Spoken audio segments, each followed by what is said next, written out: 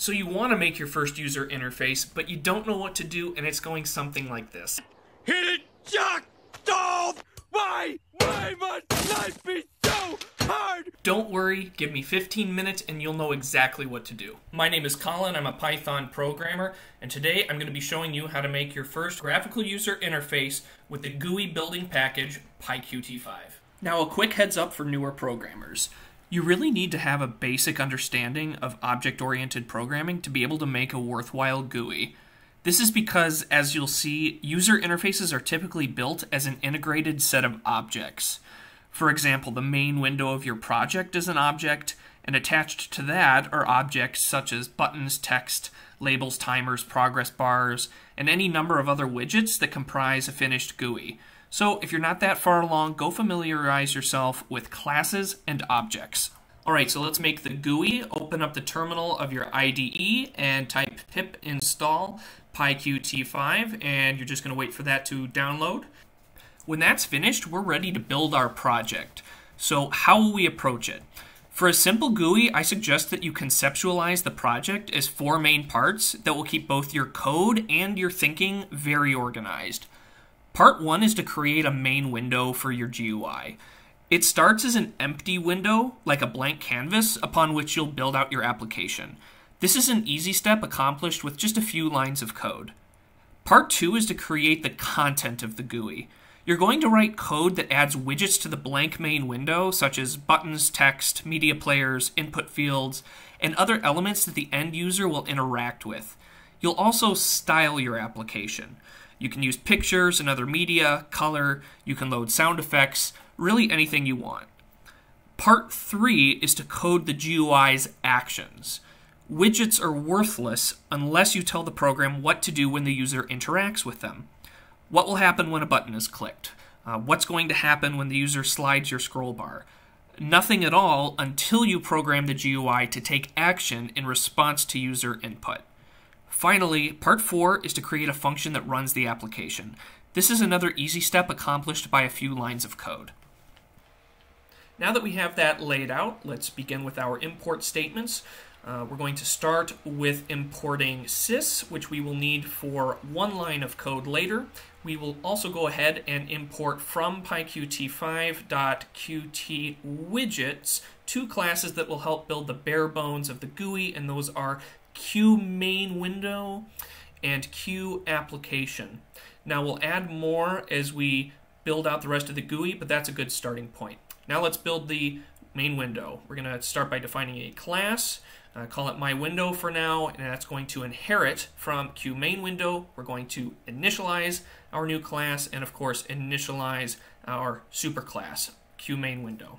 So what has that done for us so far? It's very simple. The myWindow class is going to be used to create our own unique GUI.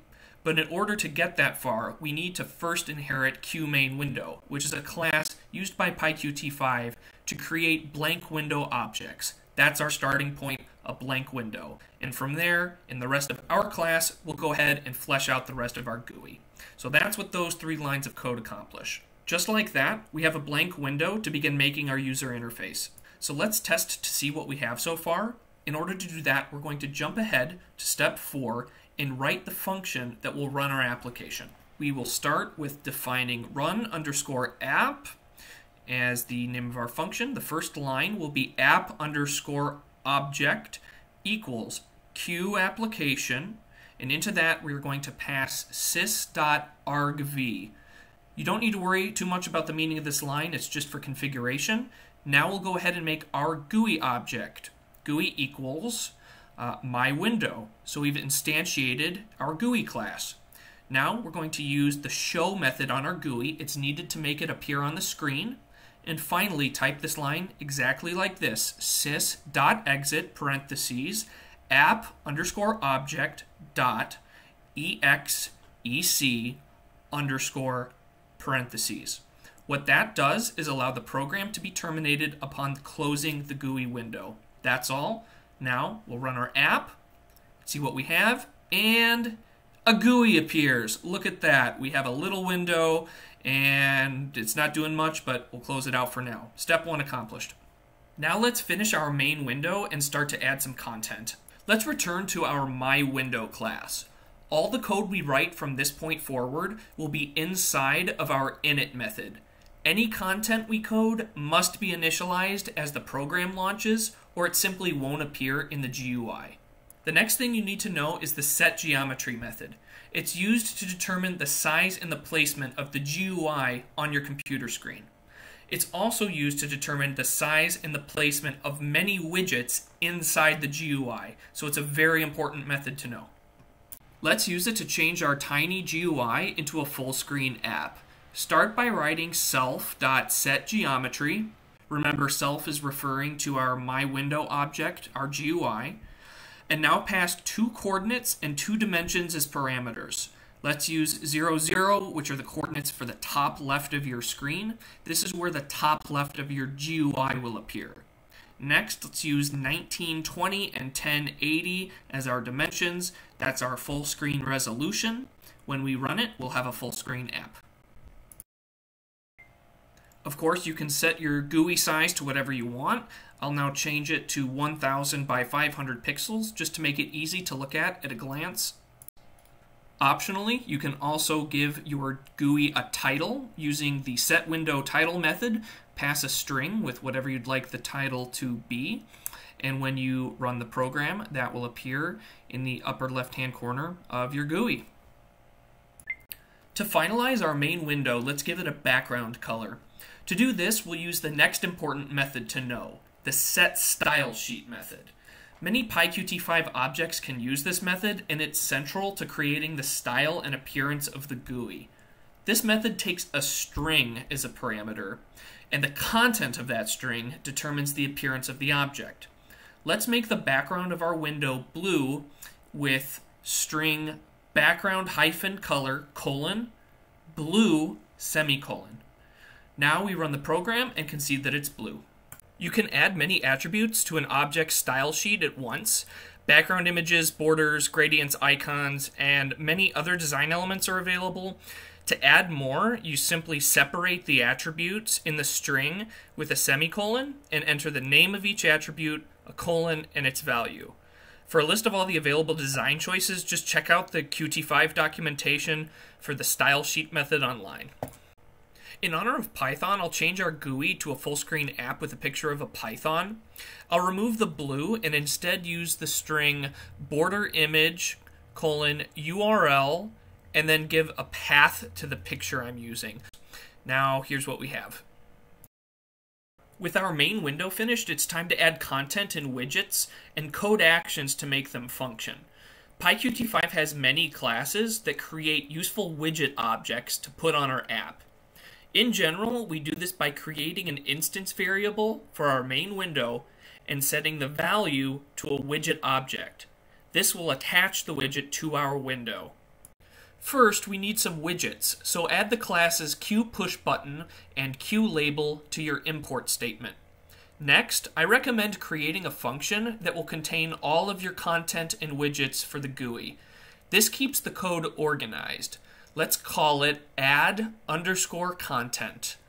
Remember, we need to run it in the initialization method of the main window for it to appear. Let's start by adding a few buttons to the main window. We type self.button1 equals QPushButton self. And let's also add buttons 2 and 3.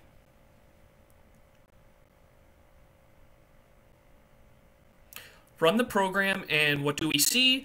Definitely not what you expected. Instead of seeing 3 buttons, you see one small image of the same snake in our background.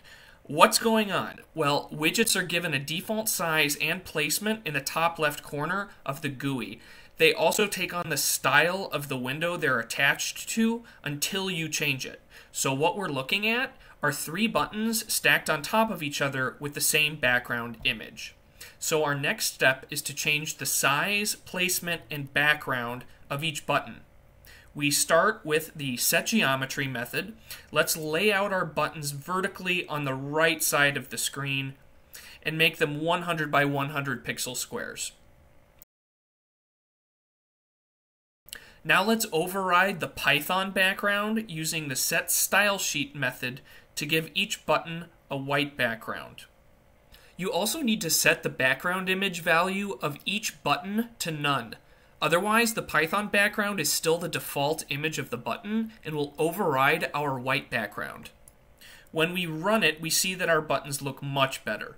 However, as blank squares, their purpose is confusing, so let's use the setText method to create the message "click" on the buttons. We run the program and can see that the buttons now have the word "click." Now let's give the buttons an action to perform when pressed. To do this, we need to code 3 methods containing unique instructions and connect them to each button. We can simply define methods button1 underscore clicked, button2 underscore clicked, and button3 underscore clicked. In a moment, we'll add instructions.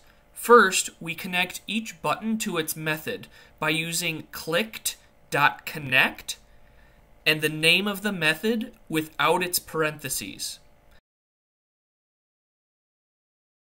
Now that all our buttons are connected to a method, let's code some instructions.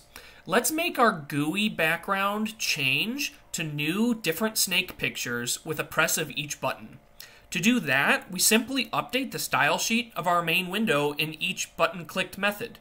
Clicking button 2 will change the picture to a rattlesnake, clicking button 3 will change the picture to a king cobra, and clicking button 1 will change the picture back to the python. Now I'll add the path to each picture. Also, our methods have an extra indent. Let's bring them back 1.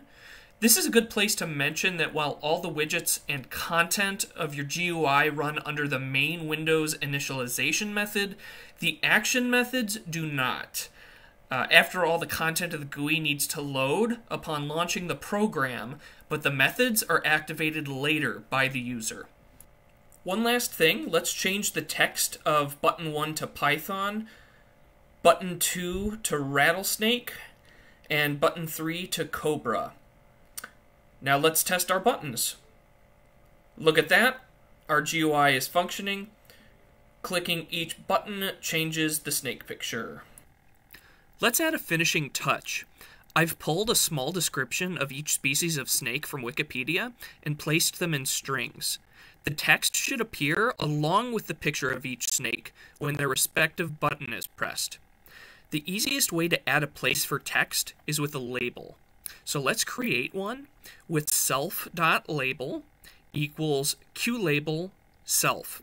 We'll use setGeometry to create a moderately sized label in the bottom of the GUI. We'll set the text to the Python description as a default, since that's the picture that opens when the GUI first starts.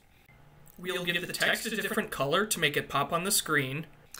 Finally, we'll tell the style sheet not to set the background to the duplicated snake picture. The label will now act like a transparent text box. I'll quickly mention, however, that you can add images, backgrounds, and other style elements to labels in your own projects. We run the program and can see that the text has appeared on the GUI. However, it is small and ugly. Let's change the size and font to make it presentable. To do this, we'll import the class QFont from the PyQt5.qt GUI module. This creates objects that represent fonts. We can give a font object features like size, color, and font style, and then apply the object to our label. Let's make a regular variable called font and set the value to a font object. Next, we use setFamily to pass the name of our font, and setPointSize to size it. Now let's return to our label and apply our font with self.label.setFont font. Now let's check the label. Much better. The last thing to do is make the rattlesnake and cobra descriptions appear with their image. For this, we simply return to our button clicked methods and update the label with the correct string with every button press. We'll also adjust the text color and label placement based on where it will look best on each picture.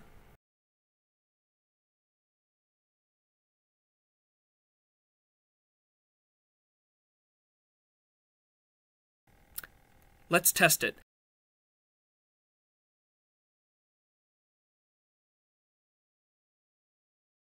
As you can see, the correct description of each snake appears along with its picture when the button is pressed. That's where I'll end this tutorial, and it's my hope you apply the concepts I've introduced to create some stunning graphical user interfaces. If you'd like to advance your programming knowledge with crystal clear concepts and precise step-by-step instructions, I invite you to subscribe to my new channel and drop a comment regarding what material you'd like covered. Thanks, and goodbye for now. Yeah, he's done.